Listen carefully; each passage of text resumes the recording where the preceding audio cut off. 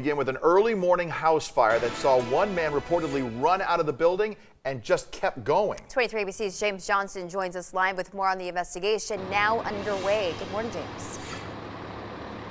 Yeah, that's right, Mike and Alex. The fire started just before 2 o'clock this morning here on Toscanso Street in East Bakersfield, spreading quickly, completely destroying this home. You can just see what's left of this home after that early morning fire. Now, we have video of the scene. In it, you can see first responders working to put the fire out. Kern County Fire says that one person was inside the home but ran away.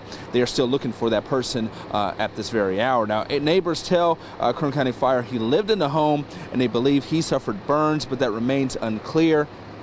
Kern County Fire says this house is a complete loss, and the fire spread quickly because it was an older home. Now, there is one other building on this property that was not affected by this fire, but the investigation into this fire is still going. Of course, we'll keep you updated with the very latest on our website and on our mobile and tablet apps. Reporting live, James Johnson, 23 ABC.